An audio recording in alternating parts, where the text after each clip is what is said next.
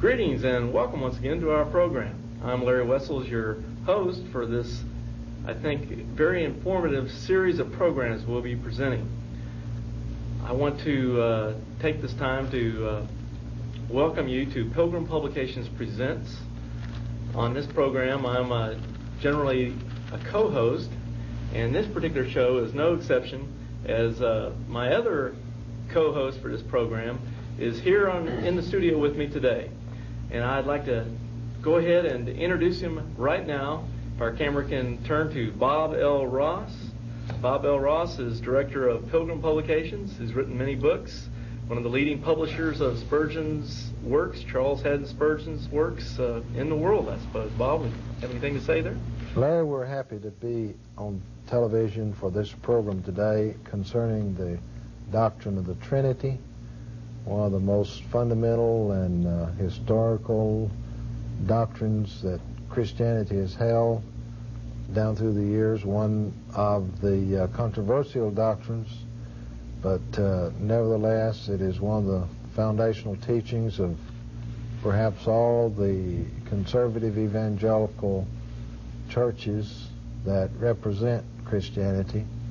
And it's a big subject, and we don't expect to exhaust it or to answer everything concerning it, but we do count it a privilege and a blessing to be here to affirm it and to take our stance for the doctrine of the Trinity in its historical context as it's been asserted by the churches and theologians and confessions down through the years.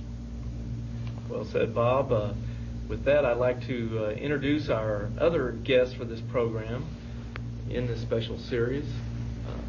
Bob, in fact, you would probably be more qualified to introduce our guest than myself. I would like to say we have Mark McNeil here, but I'll let you give his other credits.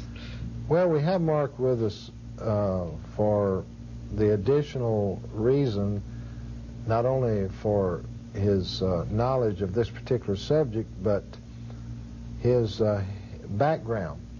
Mark has been in the past, as we have had him on this program before, involved in not only a non-Trinitarian group, but actually we might call it an anti-Trinitarian group, because I think the predominant emphasis of the particular group that he was with is anti-Trinitarian, not merely non-Trinitarian. And Mark was the 1990 valedictorian of a Bible college in Houston, Texas, that's identified with this particular oneness or anti-Trinitarian denomination. And so that, plus the fact that he has given a great deal of study to the Trinity, and by virtue of his leaving his identity with this group, perhaps shows the weight of the evidence, at least as he has judged it, to be on the side of the Trinitarian position. Many of us are not really confronted with the problem of deciding. It's kind of like we're brought up in it, and we're so accustomed to it that we never had a reason to say doubt it or test it or make a choice. And so we're glad to have Mark with us once again, and he'll be contributing to our discussion here. You know, it's great to have Mark here. As a matter of fact, for our viewing audience, in case you're interested through our ministry, I'm also associated with the Research and Education Foundation, and a videotape available through Pilgrim Publications or the Research and Education Foundation called An Analysis of the United Pentecostal Church, of which Mark was a member, and he is also a star on this videotape. In case you're watching this and would like further information, this video will be of tremendous help in analyzing that particular religious group and their concepts of the oneness of God versus the Trinity, the Trinitarian view. As long as I'm talking about videos, I might as well mention there's another video available also here called the debate with leaders of the United Pentecostal Church. This is a debate that features some Christians from the historic Trinitarian point of view debating some of the leaders of the UPC, David Bernard and J.L. Hall. Well, I did want to let Mark say a few words. Mark, me and Bob have been talking all around you, but would you like to have any introductory statements you'd like to make regarding your exodus maybe from the UPC and this whole idea of how important is the Trinity? What does it really matter? Well, I think we'll find as we proceed in this series of shows today that I've grown to appreciate and love the doctrine of the Trinity more and more as that time has gone on. It has become less and less a matter of argumentation and more a practical matter of devotion and love for God and appreciation for what He has chosen to reveal us about Himself. But I think we'll see that my conviction is that the doctrine of the Trinity is so intricately interwoven into the fabric of Scripture that to deny any part of it is really an attack upon the basics of the Christian faith.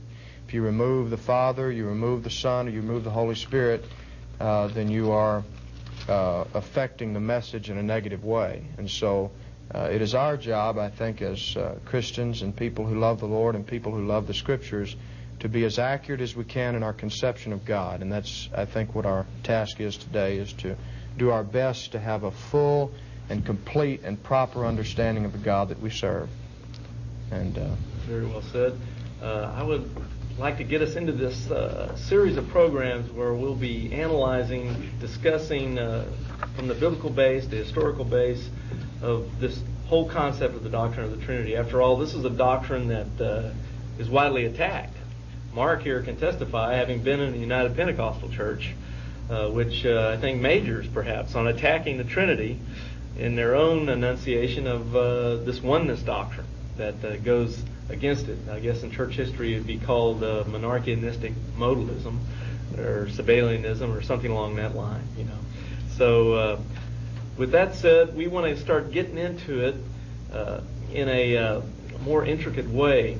And to lead us into that, I'd like to have Mark get into this whole concept of the doctrine of the Trinity, what it means. I know you brought some charts with you. Perhaps you'd like to lead into your discussion with some of the charts you have, and we'll just go from there, and the three of us will discuss these issues together.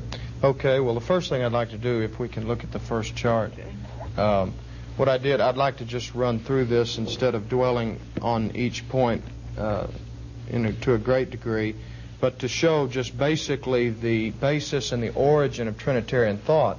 And there's quite a bit of controversy about this, because in history, and we'll be talking about history too, I'm sure, later on, but in history we see you can find marked doctrines that attack one or more points of the doctrine of the Trinity, and that required that there be formulations of each point and strong statements with regard to each part of the doctrine of the Trinity.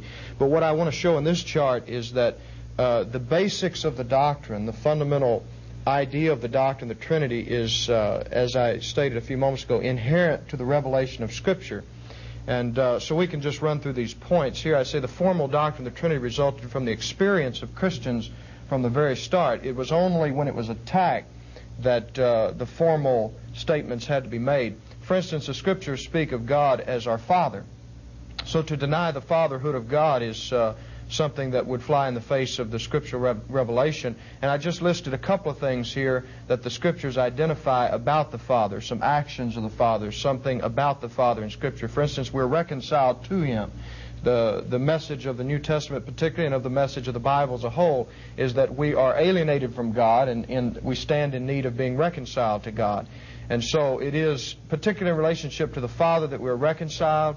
And then I secondly mentioned that Christ frequently spoke of the Father as His sender and He as His messenger. And I didn't list any scriptures because to simply open the Bible you'll find constant references where Christ would speak of Himself as the one sent from the Father, or as He has received of the Father, so He shows unto us, and all types of statements like that. So these are just things that are plainly obvious on every page of Scripture practically. And then secondly, the Scriptures speak of the Son of the Father. And this is also something that simply cannot be denied. And these are a couple of things with regard to the Son that I simply wanted to mention. Number one, the Son reconciles us to the Father through His sufferings. Number two, the Son is our high priest, and He shares in our sufferings. And the Son is both a man and object of worship. And these are things that we could dwell on to a great extent as well. But the simple point I want to make is that to simply understand the scriptural doctrine or to understand the scriptural teaching, you'll have to acknowledge God as our Father, and you'll also see Christ as being the Son of the Father. Now, if we can go to the next one, we'll kind of wrap up that particular idea. And then finally, the Scriptures speak of the Holy Spirit. And these are a couple of things that the Scriptures speak about the Holy Spirit particularly doing, such as the Spirit regenerates our hearts and illuminates our minds. And then number two, the Spirit convicts and intercedes on our behalf. And Romans 8 would be a passage here, and Titus 3:5 would be one there. And then so my conclusion on the basis of these several points that we've brought out is that there's a threefold operation and relationship with God that is implicit, inherent, and essential to the New Testament revelation of God and salvation. It was this experience which led to the detailed development of Trinitarian thought. Now, this is extremely important, I think, at this point, because there are a lot of anti-Trinitarian groups which we're not wanting to major at this moment on their particular arguments, but one of their primary arguments is that the doctrine of the Trinity developed and that it was not initially there. It is our conviction and belief that the doctrine of the Trinity is an essential part of the scriptural revelation of God, and as such it cannot be denied, and it was always there. But its detailed formulations to where they excluded all other doctrines, they took place in time as this essential doctrine was attacked. And that's the key point I want to make here, is that the doctrine of the Trinity is essential and inbuilt into the very revelation of God in Scripture and the experience of the Christian. As a Christian, I know that I need to be reconciled to God, my Father, or our Father, and I also need to be drawn to the Father through the work of His Holy Spirit. And then the work of the Holy Spirit drawing me to the Father is only made possible through the saving work of Jesus Christ upon the cross, suffering for us to make it a reality that we come to the Father. So those are the few points I wanted to make here. And if you want to go to the next chart, what I've done here, now if you want to stop at any point, just let me know. But what I've done here is I've introduced what we mean by the doctrine of the Trinity and gone into a more detailed scriptural proof of each point of that doctrine. You want me to continue doing that? Yes, it'll be fine. Okay. I've simply defined the doctrine of the Trinity as within the nature of the one true God, there are three distinctions that are personal in nature. Now, for some that may be kind of vague in your mind, so what I've done is I have proven each point of this doctrine, I think, through scriptural references. Number one, that there is one God. Deuteronomy 6:4, Hear, O Israel, the Lord our God, the Lord is one. And Galatians 3:20 states, God is one. 1 Timothy 2:5, there is but one God. And these are just samples of the multitude of scriptures that we could use, as well as implications of these truths that are scattered throughout the Bible. And so we recognize as Trinitarians that there is only one God. Those who attack the Trinitarian faith and claim that it is a tritheistic or a polytheistic faith are denying the very fundamental truth on which the doctrine of the Trinity is built. And you can turn to any theology book or doctrine book on the Trinity, and you'll find that one of the very first chapters almost always will be an exposition and a stress on the fact that there is only one God and there can be only one God. But this biblical revelation goes on and shows us more. Now, let me say, by the way, that there are an abundant amount of things that we can talk about when we talk about God. In this particular series of shows, we're talking specifically about the Trinitarian distinctions within God. But this is not what we should confine the doctrine of God to, but that's what we're majoring here on.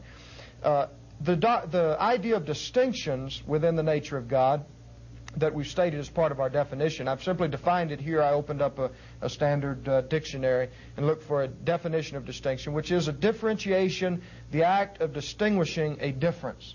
So if I'm affirming a distinction, that means I'm identifying something that differentiates or distinguishes between one or more objects or ideas or something. Now, here's the next point. In the New Testament, there are distinguishing actions between three who are affirmed to be God. That's a very important point, and I've simply given several references for proving each one of those points. The Father is affirmed to be God, and there are not any groups to my knowledge that believe the Scriptures that deny that point. It's the next two that we have some problems with in some different groups. The Son is God, and I've listed Hebrews 1:8, where the Scripture says, "Unto the Son he saith, Thy throne, O God, is forever and ever." We could mention John 1:1, the Word was God, or perhaps John 20:28, where Thomas said, "My Lord and my God," or Romans 9:5, or Titus 2:13, or various other passages of Scripture. And then the Holy Spirit is God as well. Scripture calls the Holy Spirit God in Acts 5:3-5, "Thou hast not lied unto men, but unto God." And then it goes back and says, "You have lied to the Holy Spirit," where the terms Holy Spirit and God are used interchangeably, denoting that the Spirit is God. And then I make this point: not only are each called God, but the attributes of deity are ascribed to each. Now this solidifies the fact that they are called God. They're not only called God in some secondary sense, but each one, the Scriptures affirm that they have the attributes of deity, such as omnipresence, omniscience, self-sufficiency, that they are immutable, such as the Son. Remember, Hebrews 13:8 says that Jesus Christ is the same yesterday, today, and forever, that He's immutable or unchangeable. Christ saw Nathanael under the fig tree, which would denote His omnipresence. And of course the Holy Spirit is said to be omnipresent in Psalm 139:7-10. And also the Holy Spirit is called eternal in Hebrews 9:14, and God alone is eternal. So all of these things indicate that the Father, the Son, and the Holy Spirit are each God. And then the next point, and this is where we get into the unique area of Trinitarian thought. Once we've established that the Father, the Son, and the Holy Spirit are God, next we are to demonstrate the distinctions that are real there. First off, the Father alone sins. You'll never find that reversed in Scripture. The Father sends the Son. The Father sends the Holy Spirit. Secondly, the Son is sent by the Father. Never the other way around. Now that's very important, because some actions in Scripture are distinguished between, and then they tend to be blurred, such as the Scripture teaches that the Father raised up Christ from the dead. In another passage, Christ will say, "I will raise myself from the dead." And another passage refers to Christ being raised by the Spirit. That is true with regard to some actions, but there are other actions that are never blurred and never distinguished between, and this is one of them. The Son is always sent by the Father and never the other way around. You don't have confusion with regard to the distinguishment between them. And then thirdly, the Holy Spirit is sent by the Father and the Son, and never is the sender. The Holy Spirit is sent by the Father and the Son according to these particular passages of Scripture that we have given you there, that you can look up, which affirm each one of these points. Now, the next chart makes the point that I just made. These distinctions are never confused, changed, or reversed. And then this threefold distinction of the one God is not only in relationship to us or creation, but is internal. Now, this is also an important point, because there are some people that say, yes, we acknowledge distinctions, but not distinctions between the Father, the Son, and the Holy Spirit. They're just distinctions from our perspective. Or they try to describe the distinctions between Father, Son, and Holy Spirit as distinctions like we experience, such as I may be a father or a son or a husband and all of these roles, but yet I'm the same person. What I've shown here in this diagram, this illustration that I've used here, is that you have the Father, the Son, and the Holy Spirit interacting between each other. And the Scripture describes this in various terms, and I've just chosen a few of them that are apparent throughout the Scripture. For instance, and these lines show the interrelationship between them. For instance, the Father loves the Son, the Father knows the Son, the Father sends the Son, He speaks to the Son, He bears witness of the Son, according to these various passages of Scripture. And then the Son likewise speaks to, is sent, and knows the Father. This shows reciprocal action or communication or action toward each other. And then the Father, for instance, sends and speaks to the Holy Spirit according to these passages of Scripture. Or the Holy Spirit intercedes to or is sent by and knows and hears from the Father. And all these various things. And you can see how they interrelate with each other. And the Scripture does not leave out any one of these points. It shows that this interaction goes on between the Father, the Son, and the Holy Spirit. This prohibits us from developing some type of a theory that would do away with these as being real distinctions. So, you can go to the next chart if you would. So, summarizing what we've already covered, we've shown that there's one God, And we've shown that the Father, the Son, and the Holy Spirit is each God. And we've also shown that there are distinctions that are made between the Father, Son, and Holy Spirit. So whatever doctrine of God that we have, it must accommodate all of these facts that are apparent throughout the Scripture. And that's what I want to make very clear, is that Trinitarians are simply taking the evidence of Scripture and they're wanting to hold to each point entirely. They're not wanting to leave out any point. And I think we can go through each one of the alternate theories that are offered in the place of the doctrine of the Trinity, and I think we can show how they violate one or more of the points that we've already brought forth. They either deny the deity of Christ, the deity of the Holy Spirit, they deny that there's one God, or they deny the distinctions of the one God. Now, with this chart, which is my final chart here, I show a final clinching point to me, and that is that the doctrine of the Trinity, or the idea of the Trinity in Scripture, is not only presented as a temporal thing, which in theological terms some people have called it the economic Trinity, as opposed to the inherent Trinity or immanent Trinity. Here I want to demonstrate in these several points that what we're talking about when we distinguish between the Father, the Son, and the Holy Spirit are not just time-centered things. They are eternal and real in the nature of God. First off, the first point I would like to bring up is that the nature of God is immutable. Therefore, whatever God reveals about Himself is true eternally, if it's true with regard to the nature of God, or else you have God changing, which is an impossibility. Malachi 3:6 is one of many references which says, I, the Lord, change not. And we could also use James 1, I think verse 17 or 18, where it says that every good gift and perfect gift cometh from above and from the Father of lights, with whom is no variableness, neither shadow of changing or turning. So God does not change. Secondly, if God's revelation in Scripture does not reveal God as He is essentially, then we are left with no real knowledge of God. So, in other words, if God shows us something about Himself in time, but yet that's not true with regard to God in eternity, then what assurance do we have that our knowledge of God is true and accurate and real?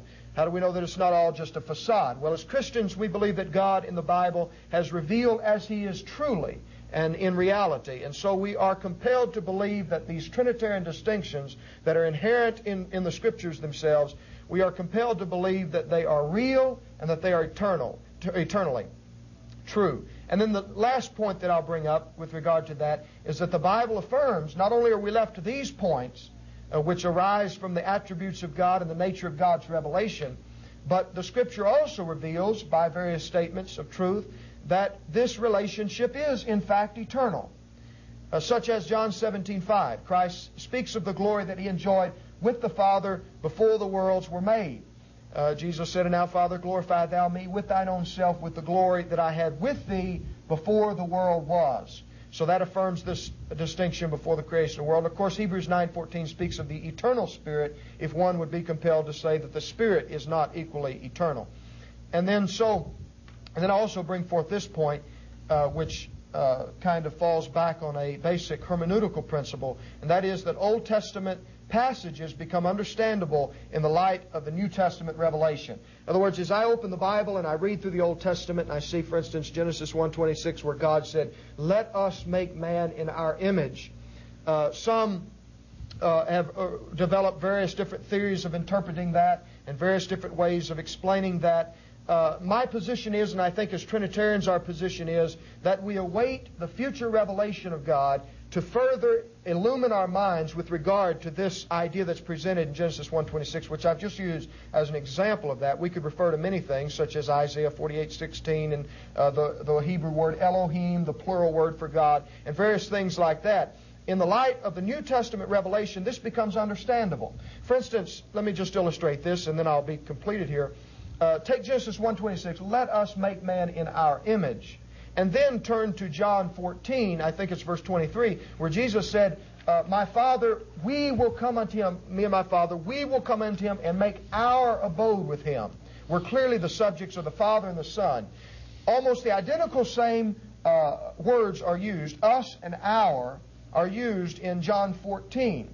Now, as Christians, we believe that God's revelation is harmonious and everything complements each other, and that throughout history God has been unfolding His revelation of Himself.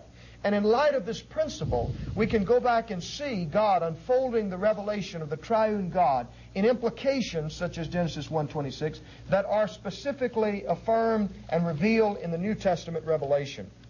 And so that's just an important point that I wanted to bring up that also involves some very important principles of biblical interpretation.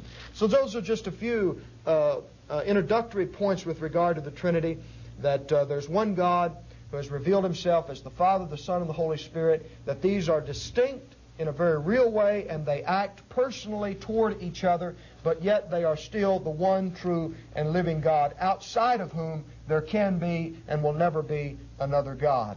And so those are just the basic introductory points. Well, Mark, that was a very excellent, strong exposition of the Scripture defining the doctrine of the Trinity. I just have a point of curiosity I want to ask you about. I could hear the conviction in your voice on these things. Having come from a United Pentecostal background, denying the Trinity as you did, I was curious as to what started to get you moving away from that doctrine of the oneness to the scriptural reality of the Trinity. What started putting doubts in your mind that maybe the UPC was wrong on this oneness, this monarchianistic modalism? Well, to be very honest with you, it was several things. But right on this chart right here, we have one of the verses that I never could come up with a satisfactory explanation for it in my own mind, where Jesus said that He had glory with the Father before the worlds were made. Now, I had explanations of all the passages that I have used here, or that could be used by a Trinitarian. I had explanations of them. But what I started coming to realize is that as a person who believes the Bible, it is not advantageous just to be able to explain passages of Scripture. But as a Christian believing the Bible to be God's revelation, it is most advantageous to believe the Bible as it naturally should be understood. In other words, I'd pick up the Bible and I would see all these things, and instead of trying to come up with explanations to explain away their obvious sense, I felt like it would be more appropriate for me to simply humble myself and approach the scriptural revelation and accept what God has revealed, even though I may not understand all about it. So it's things like John 17:5 that really sparked my thinking. And then I entered into their Bible college with questions like this. This is Texas Bible Texas Bible College. I entered into the Bible college with questions like this, and I posed these questions to many of my instructors. And many of my questions were left unanswered. For instance, I can tell you about one encounter quickly. In our Greek class, when we took Greek, which was my senior year, the professor in the Greek class was dealing with John 1:1. And he said, the Scripture says the Word was with God. And he said the Greek preposition here is pros, which he said this word does not necessarily denote a distinction in the Trinitarian sense. And he said if the writer, John, was wanting to indicate the doctrine of the Trinity or the Trinitarian idea, he would have used the Greek word para instead. Well, immediately this came to mind that this very passage of Scripture right here uses the word para for with, as opposed to pros. And so instead of quibbling over John 1:1, I brought that to his attention. I said, brother, John 17:5 uses the very word you said would indicate the doctrine of the Trinity. And he said, are you certain? And he opened his Greek New Testament to John 17:5, and he found that word there, and he said, And he just sat back and never provided an answer for me. And I could tell you endless stories of that nature, as well as when I left the school, I presented some basic summarized questions against their doctrines and for the doctrine of the Trinity, to which none of them ever replied. And to this date, only one United Pentecostal minister that had nothing to do with my education has even responded to any of the questions that I've posed. So it was things like that, the reading the Scriptures, wanting to be honest with the Word of God, that I found out I'm explaining away too much here. There's something there that I'm not incorporating into my thinking. And so I became honest with it, and I started posing these questions to these people that were instructing me, and it came about in that way. And I started studying after Trinitarian writers, and I started finding out that much of what I was taught was distorted, and that it was not a real picture of Trinitarian doctrine. I found out that I had quite a distorted view of what they were actually saying. Now, I want to point something out right here, Mark, just briefly for our audience. I want to recommend some books just real quick here, because obviously in a television show like this, we're not going to be able to get into everything and all the details. So, the doctrine of Trinity is a very heavyweight subject that requires a lot of study and diligence to search out the Scriptures to find out more about it. Here's just some books I would recommend for you to get a hold of at your Christian bookstore or contact Pilgrim Bookstore. I'm sure y'all... That book's out of print. This book's out of print here? Yes, it is. Carl Brumbach. God in Three Persons. Well, I didn't know it was out of print until Mark just mentioned it, but I'm sure there could be Xerox copies made of this or something for people that would be interested in this. Also, a book I like a lot called God in Three Persons by Calvin Weissner. What I like the most about this is he really gets into the historical background of the doctrine of the Trinity. Many groups deny that the Trinity doctrine goes all the way back to the first century. They're always saying it started at the Council of Nicaea in 325 A.D. and so forth. But Calvin gets into some great historical evidences here in this particular book. This other book is also excellent, called The Trinity by Edward Henry Bickerstaff, and I don't think this book's out of print, though, is it? No. And this gets into a lot of the biblical doctrines, the scriptures you need to look up and find out in your own personal studies. One other thing I'd like to recommend, make sure we get it on the tape, is the Christian Research Institute has an excellent little outline by Robert M. Bowman, Jr., and it's called The Biblical Analysis of the Doctrine of the Trinity. And this thing is just filled with hundreds and hundreds of references dealing with the Trinity from every perspective you could think of.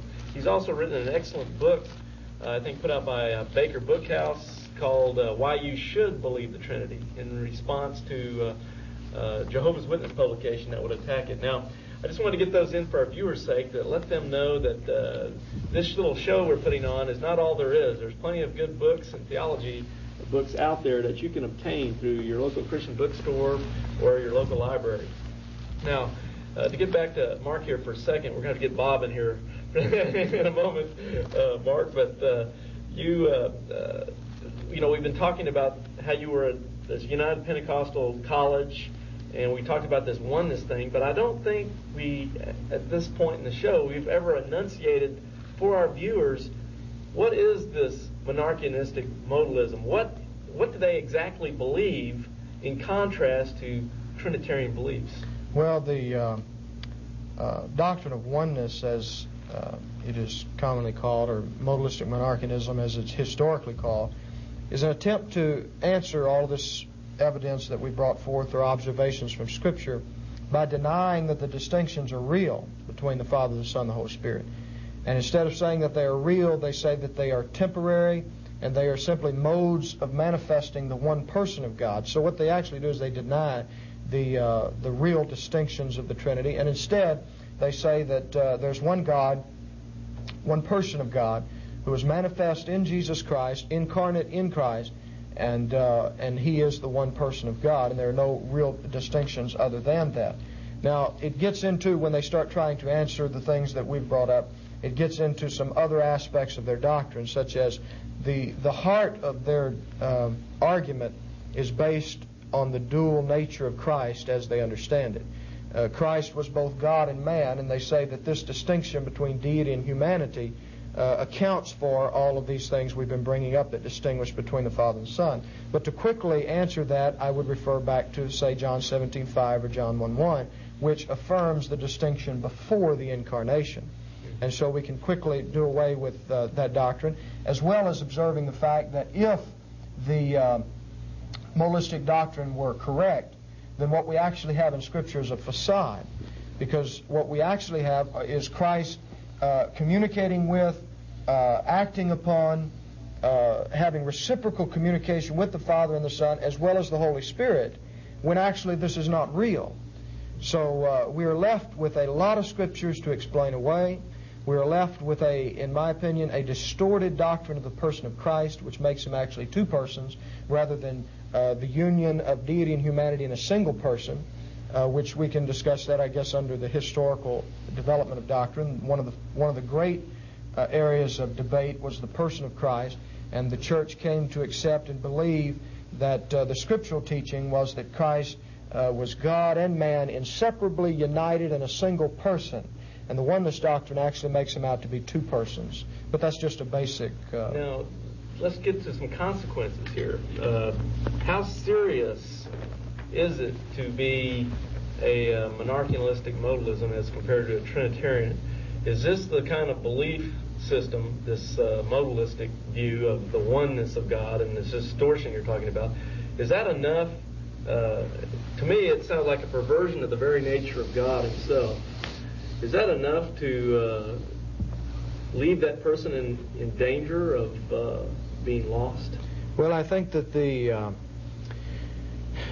denial of the Trinitarian faith, not necessarily the denial of certain terms that we've come to use, but the denial of the concept of the threefold revelation of God, the real distinctions, and the denial of that and the continual rejection of the light of Scripture is a very dangerous state to be in, which I'm thankful that I did not continue in that path, and I'm sure that there are others who carefully weigh that and have come out of that.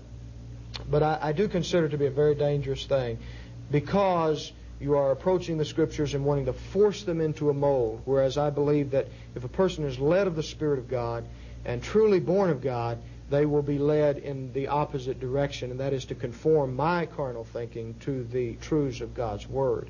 So, without drawing, conclusions and judgments, I would say it is a dangerous thing. And let me ask you this then.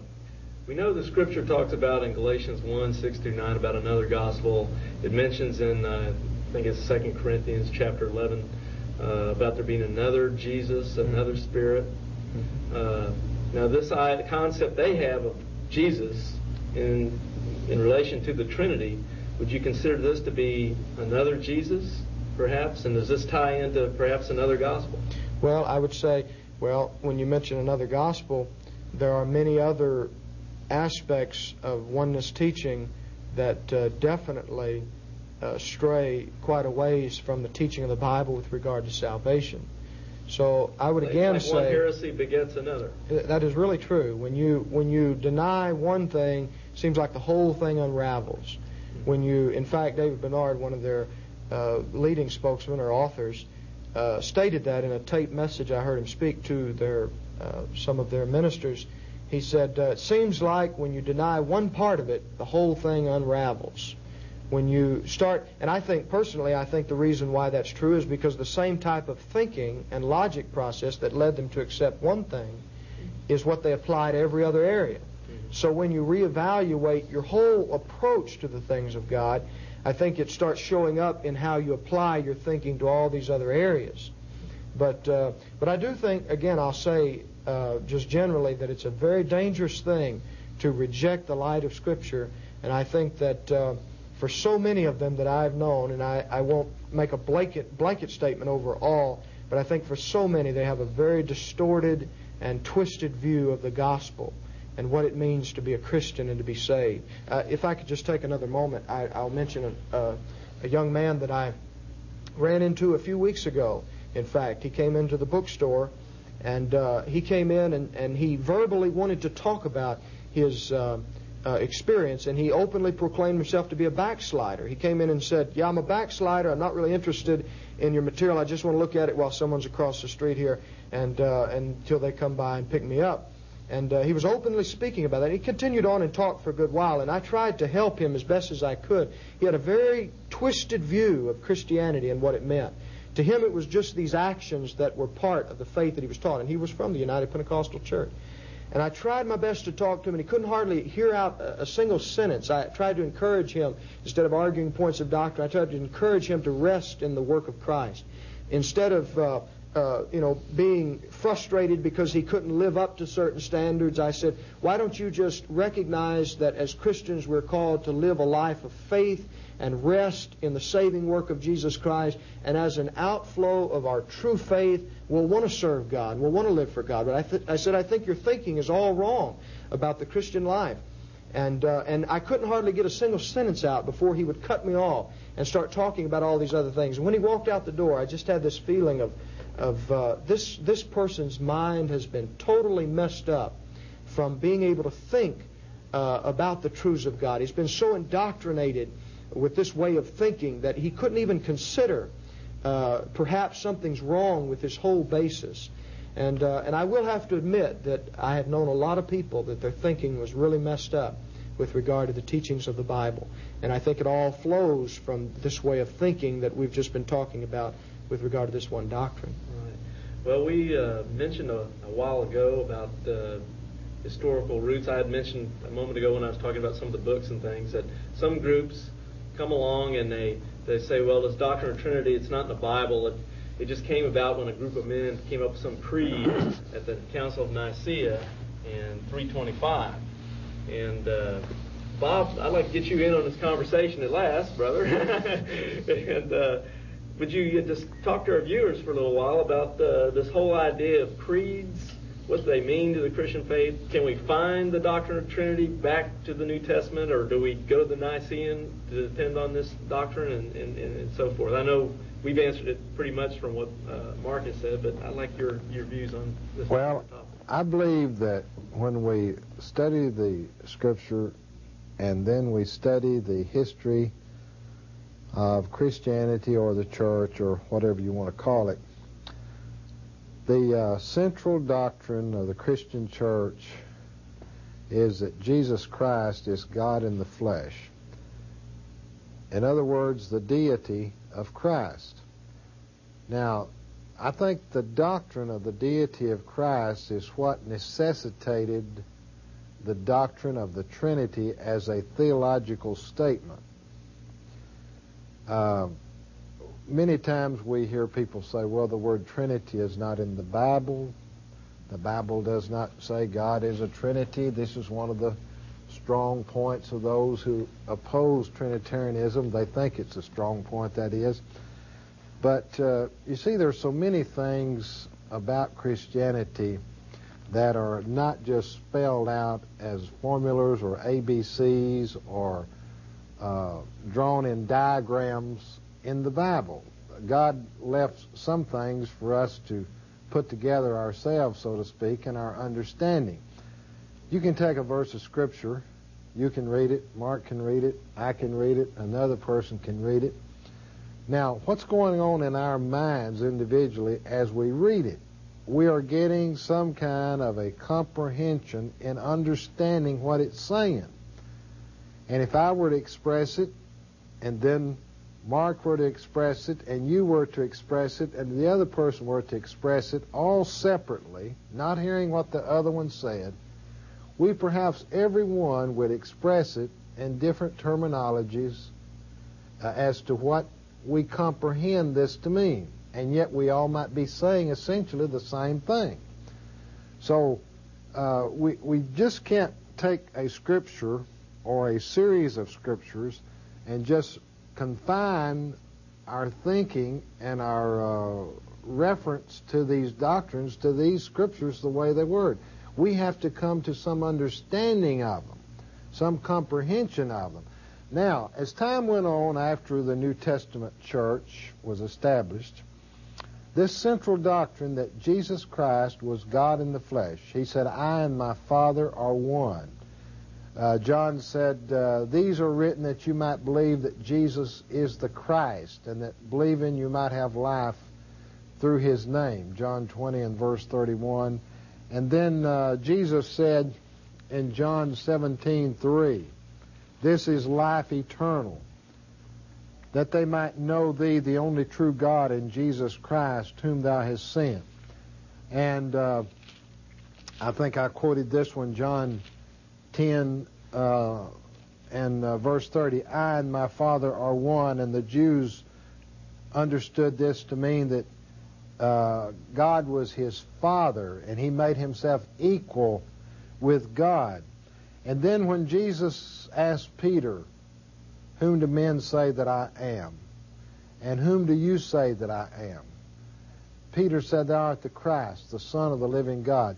Now, all of these scriptures and many more, when the question is put, the question centers in upon what is Jesus Christ? As the eunuch and Philip in the 8th chapter of Acts confronted this issue in Isaiah. Philip told the eunuch he could be baptized. On what basis? That he believed that Jesus Christ was the Son of God. And the eunuch says, I believe that Jesus Christ is the Son of God. So, what I'm saying is this, that this doctrine, this central cardinal truth of the gospel is this message that God came into the world in the form of a man that was identified as Jesus. This was God in the flesh. Now, as time went on and as men tried to comprehend this, all religions believe in God. I mean, you can go anywhere in the world and you'll find a universal acknowledgement of God. But Christianity is unique in this regard, that God came down and became a man and dwelt in the fullness of God in this man, and yet was man. The union of God and man. Now that's where Christianity is so unique. And as time went on, there were various conflicting comprehensions of how these things could be, and then of course the denial of it, as we've been talking here about the various forms of denial of what's called Trinitarianism. But that's why we have the development of Christian doctrine that comes forth in the creeds. Now, here's another thing that Christianity is often slandered about and misrepresented about, and that is creeds and dogmas and confessions of faith and statements of doctrine. How often do we hear people say, oh, well, you have a creed book, I have the Bible. You believe what men wrote, I just believe what God wrote, blah, blah, blah. No creed but Christ. Right. Well, the point of a creed or a confession or a statement of faith or whatever it may be called, doctrinal expression or whatever, the point is the people at any given time who have set forth these creeds, they're not setting forth a writing that is in competition with the Bible. That's not their purpose. Their purpose is to state what they understand and comprehend the Bible teaches. Now, it may be true, it may be false, it may be partly true and partly false or whatever, but it's being honest and above board, stating in a formal way, a collective way, if it's a group of people, what they understand the Bible to teach. They're affirming their faith. Now, everyone does that. I don't care if they call it a creed, call it a statement of faith, call it a confession, call it a gospel tract, call it a sermon, call it a Bible lesson, whatever. If they, in any form, take the Bible and affirm a certain understanding of this Bible, they are expressing a creed. They are expressing a dogma. They are expressing a statement of their faith. Now, the creeds that we have in Christianity, the reason that people attack them is because they're wanting to do away with those creeds and set up their own creed. B.H. Carroll pointed out one time about men who attack creeds. Actually, all they're doing is they're trying to discredit that creed so you will accept their creed.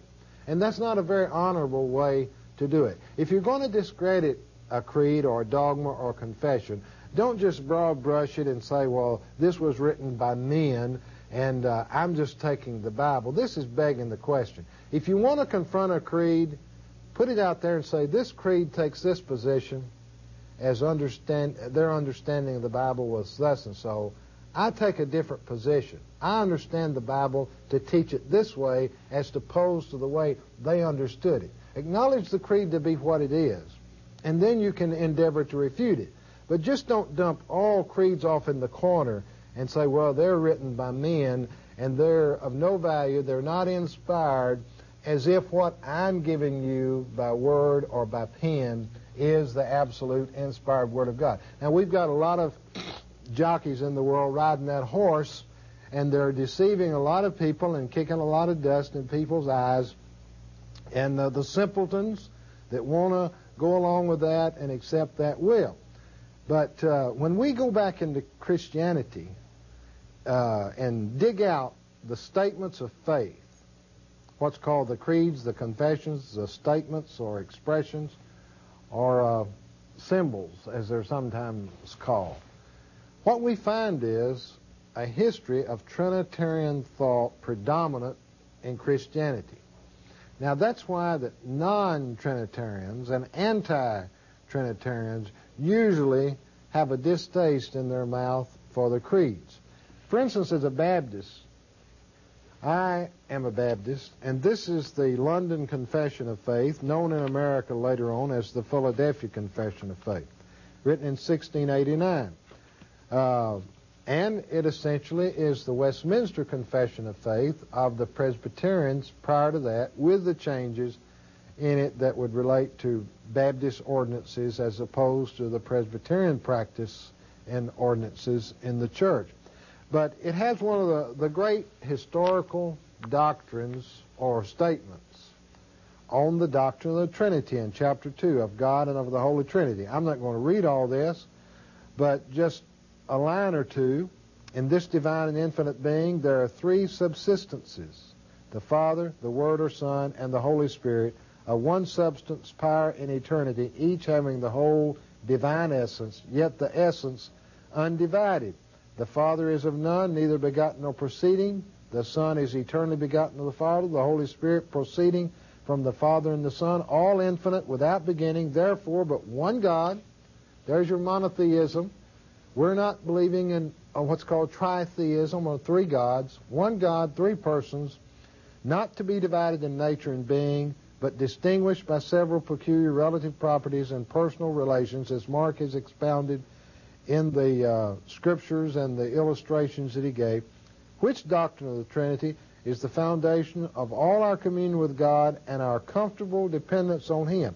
Now, in the history, Larry, for the last, 300 or 400 years, this particular concept in Protestantism, which arose out of the Reformation from European and English Roman Catholicism, this would be more or less the fundamental or accepted statement of the doctrine of the Trinity. I know it would be with the Episcopalian Church, the Presbyterian Church, the Baptist, and generally the Lutherans, and the Congregationalists, the major Protestant, non-Catholic Christian groups down through the years have adhered to this. Now, when we get into our 20th century, what do we have? Well, we have cultism run wild. I mean, every day there's a new cult being born.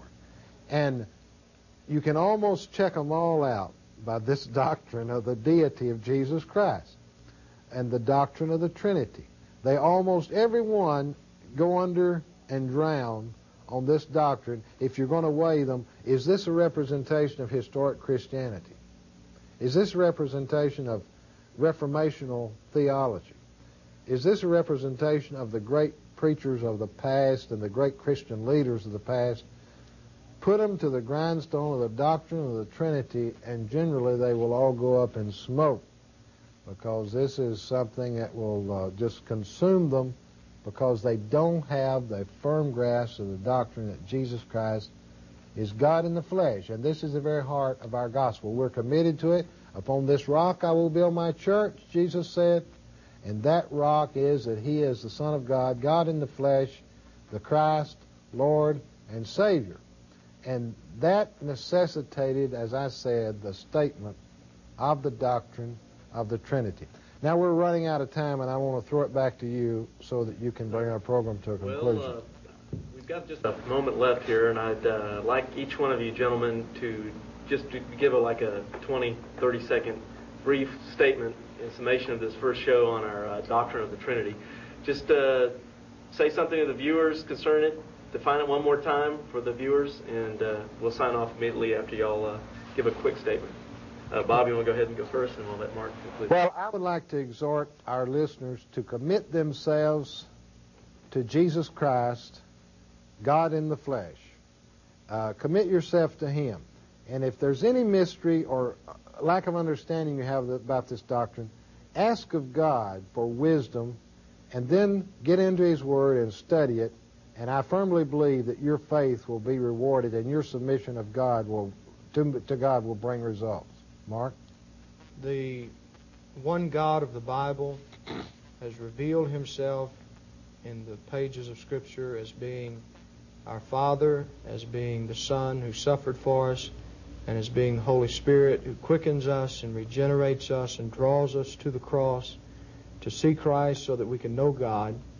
And this is essential to the Christian faith, without which you are denying something which is essential to its truth and its fullness and its completeness and its uniqueness. The Trinitarian faith is unique to us as Christians, and that's what I would like to leave you with, that Trinitarianism is the Christian faith, and without it we lose our identity.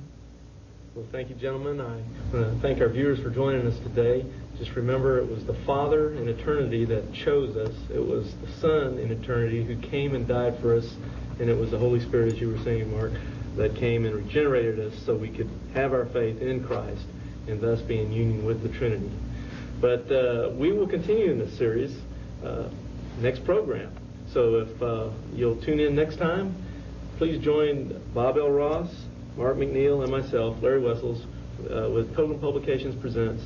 Thank you again, and may the Lord bless you. Please contact Christian Answers for free information on numerous subjects, important subjects, such as the biblical doctrine of the Godhead, the Trinity, Father, Son, and Holy Spirit. Free newsletters are available on the heretical position held by many unbiblical cults, such as Jehovah's Witnesses and the Oneness Pentecostals who deny the Trinity. Free newsletters are available on strange groups such as the King James Onlyites. To receive your free information, please call 512-218-8022 or email us at cdebater@aol.com. To see full-length videos on these and other subjects, go to Yahoo Video, type Larry Wessels into the search box, and click on the icon for iShoot Video or iShoot Video 2.